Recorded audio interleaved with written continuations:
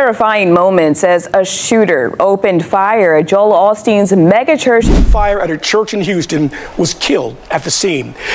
Pastor Joel Osteen's megachurch in Houston was the scene of a shooting yesterday. All over, and that's something I do before I go to bed. Armies of angels protecting me. Armies of angels protecting my friends. So we hear like a shot, but we thought that was the band.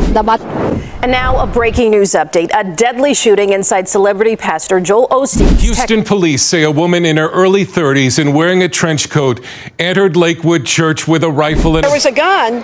There was a gun in his hand, okay? Devastated. I mean, we've been here 65 years and have somebody shooting in your church. A woman opened fire with a long gun inside celebrity pastor Joel Osteen's megachurch in Texas on Sunday afternoon, before being shot and killed by off-duty police officers, authorities said. The armed woman, who was between the ages of 30 and 35 years old, whose name is Janice Moreno, entered the Lakewood Church in Houston just before 2 p.m. local time, alongside a 5-year-old boy, who was critically wounded in the shootout with police. A 57-year-old man, who is not believed to be involved in the incident, was also shot but is in stable condition, according to Houston Police Chief Troy Finner. The suspect was gunned down by 2 off-duty officers who were working security at the church. She was pronounced dead at the scene, Finner said.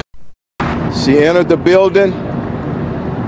She was armed with a long rifle and a trench coat with a backpack, accompanied by a small child, approximately 4 to 5 years old. Once she entered, at some point she began to fire.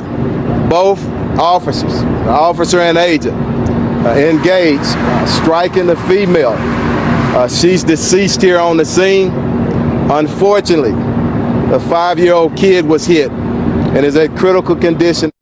The injured child is hospitalized in critical condition, according to Finner. When asked if the responding officers shot the child, the police chief told reporters he didn't know. He added, if it was, unfortunately, and that female, that suspect put that baby in danger, I'm gonna put that blame on her. The suspect claimed to have a bomb, but no explosives were found by police, according to Finner. She had a long gun, and it could have been a lot worse, Finner said during a press conference on Sunday. The shooting unfolded shortly before the church's 2 p.m. Spanish-language service was set to begin. Osteen's Lakewood Church is one of the largest megachurches in the United States. I can only imagine what would have happened if this happened during the 11 o'clock service, Osteen said. She could have done much worse damage. You are watching Don Phoenix Religious TV. Stay tuned for more religious content.